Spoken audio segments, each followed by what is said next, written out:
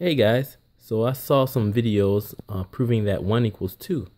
So I wanted to point out some mistakes in proofs.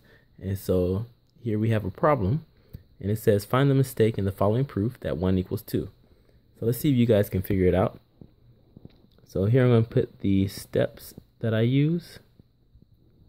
And here I'm going to tell you the reason behind each of these steps. Okay, so step 1. I'm going to let A equal B. So this is what's called a given. I'm just giving you that knowledge that A equals B. So that's our first step. Our second step, so that means that A squared equals A times B. And that's because we multiply A by both sides. Okay, and here we're going to go to step 3. We get A squared minus B squared equals AB minus B squared. And the reason behind this is because I'm subtracting B squared on both sides. Okay, so step 4. We're going to do this here. It's a factorization, or factoring this out. Equals B, A minus B. Okay, so yeah, here we factored both sides.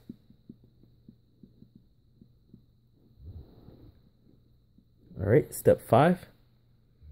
Let's see here. So we're going to get A plus B equals B. So the reason behind this is because I divide both sides by A minus B to give me that equation there. Okay, step 6, we get 2B equals B. And that's because, because A equals B from step 1. See step 1 right there. So that means that we could replace A for B or B for A. And I just replaced A for B. Okay, and now we get 2 equals 1.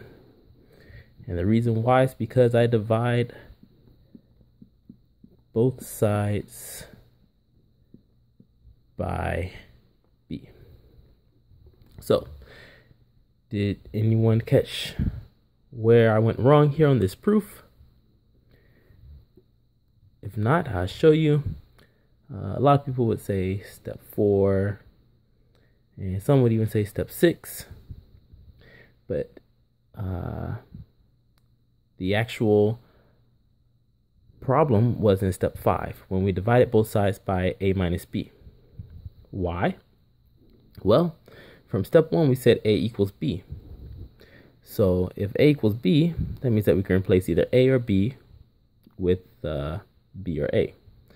So we have here A minus B. If I replace A with B, we get 0. And if we had A minus B and I replace B with A, we get 0.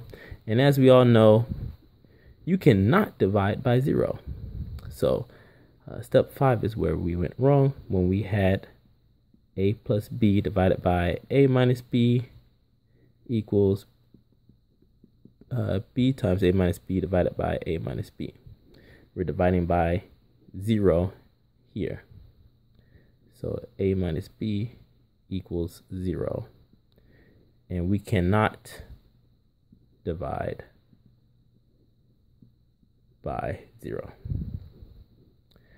So that ends this video, and step 5 is where the error is. Thank you guys, and hope you enjoyed it. Please subscribe, and I'll see you guys in the next video.